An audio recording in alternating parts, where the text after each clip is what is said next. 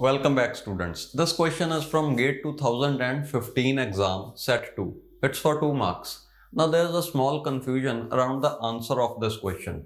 What I'll be teaching you is a bit different from what the official answer key says. Anyways, we are going to see both of the approaches and you can decide which one seems more convincing to you. Okay, I'll also give my opinion, but let's first read the statement. It says a half adder is implemented with XOR and AND gates. A full adder is implemented with 2 half adders and 1 OR gate. The propagation delay of an XOR gate is twice as that of an AND/OR gate. The propagation delay of an AND/OR gate is 1.2 microseconds. A 4-bit triple carry binary adder is implemented using 4 full adders. The total propagation time of this 4-bit binary adder is dash microseconds. Okay, so we need to find out the total delay of these 4 full adders. Okay, we are implementing a ripple carry adder using 4 full adders. This one is the first full adder, second, third and fourth. Okay, a full adder is implemented using 2 half adders plus 1 XOR gate. So this blue one, it's a half adder. This one is also a half adder and we have 1 OR gate. Okay, this entire circuit is a full adder. I hope you know that. Now let us try to calculate the total delay. See, this gate requires 2.4 microseconds. That means the sum will be available after 2.4 microseconds. Okay. Similarly, after initial 2.4 microseconds only, all of these sum bits will be available. Okay. So you can write 2.4, 2.4 and 2.4 here as well. Okay. Because all of these XOR gates will work in parallel as the input bits are readily available to all of these gates. These are the input numbers. A 4-bit binary number A and a 4-bit binary number B that we actually want to add. Okay. This carry in and both of these numbers are available initially. Now let us talk about this half adder. See, one of its input is available at time 0, but other input takes 2.4 microseconds. Okay. That means we'll add this 2.4 to whatever delay it requires. This one also requires 2.4 only. Okay. So this 2.4 plus delay of this 2.4 will give you 4.8. Okay. That means the first sum bit will be available after this much time. Okay. Let us calculate how much time will this carry take. Okay. But before that, let me write down both the numbers.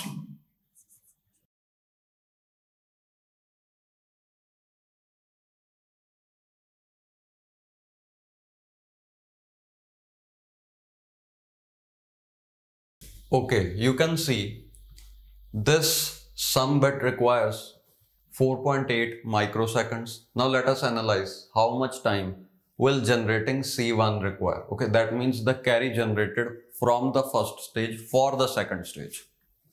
You can see this one will require 1.2 microseconds and it is going to require 2.4 plus 1.2 microseconds. Okay. So its output will be generated in 3.6 microseconds and this one will be generated in 1.2 microseconds only. Okay.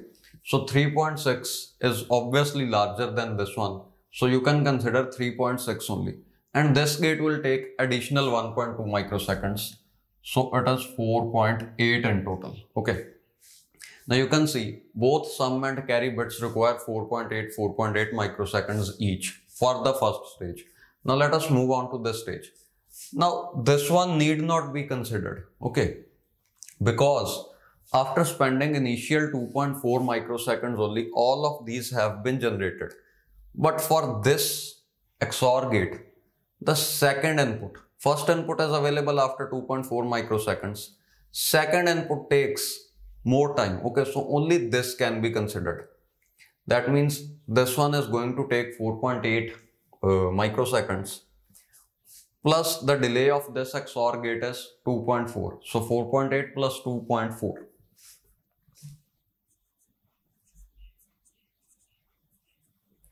Now let us see how much time is this gate going to require. This one is already done. By now, we have surely generated this.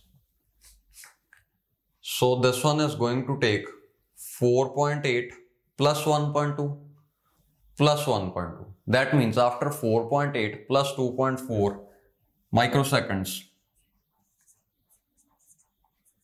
this carry will also be available. Similarly, this one is going to take additional 2.4 microseconds. So 4.8 plus 2.4, this much time has already been passed.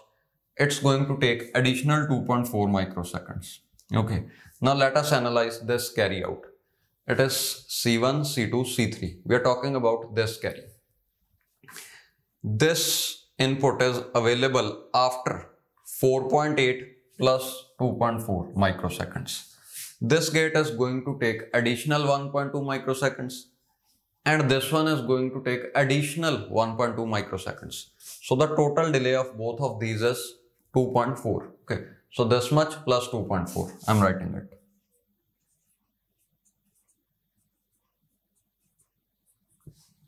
Okay, similarly, this one will also take 2.4 additional microseconds to generate this sum, as well as final carry out.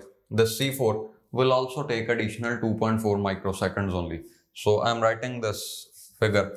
It will be 4.8 plus 3 times 2.4. Here also 4.8 plus 3 times 2.4. Okay. 24 into 3 plus 48. 120. So this is going to be 12.0 microseconds. Your answer is 12.0 microseconds. That's 12 microseconds. Okay. So the total delay is 12 microseconds. You can see we are counting delay of this one, then this one, this one, this one, and this one. This delay is neglected because all of these the half adders that are placed before these half adders will take negligible time. Okay, because if you count the time once, you need not consider these three because all of these four are working in parallel. Okay, this was what you need to keep in mind. But the official answer key says the answer is not 12, it's actually more than 12. Probably it was 19 something. Okay, let us see how can we get the answer 19 and what is the logic behind it. Now, if you see, we are trying to implement a ripple carry adder. Okay, this one is the ripple input. The inputs that I have marked in red are the ripple inputs. I'm sure you know what is meaning of the word ripple. Okay, why is it called a ripple carry adder? I've discussed it in my theory lectures multiple times, but still I'm repeating. When you throw a stone in water, ripples are generated. Those waves, those are called ripple. Okay, so this is the first wave.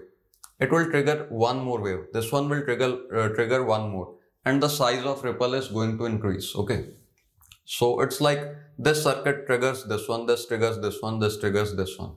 But according to the official answer key, this input or the output from first adder is going to trigger this entire circuit. Okay, that means after this entire circuit has generated the output in 4.8 microseconds, only after these 4.8 microseconds you will consider this circuit. Okay, that means this one will work as a enable input for the second full adder, or first if you're starting the counting from 0. Okay, now you can see this is a enable signal, but it's not the normal enable signal because this circuit will be enabled even if carry is 0 or if carry is 1. Okay, so the total time that will be taken is 4.8, 4.8, 4.8, 4.8. Okay, will be 4.8 into 4.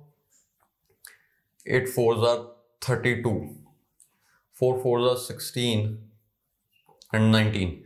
So according to official answer key, the answer is 19.2 microseconds. Okay, and the logic behind it is only after this full adder has completed its operation, this one will start working only after that point of time. Okay.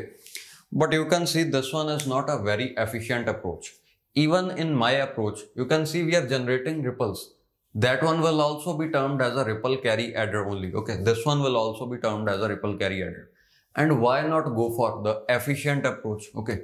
According to me, the answer must be 12 microseconds only, because we don't want to waste time in doing all this stuff in serial manner. Okay, when these inputs are readily available, why not just calculate the sum and carry? Okay, answer must be 12, but they are saying answer is 19.2. I've told you the logic that this one in some cases is treated as an enable for this entire circuit, but that's not efficient.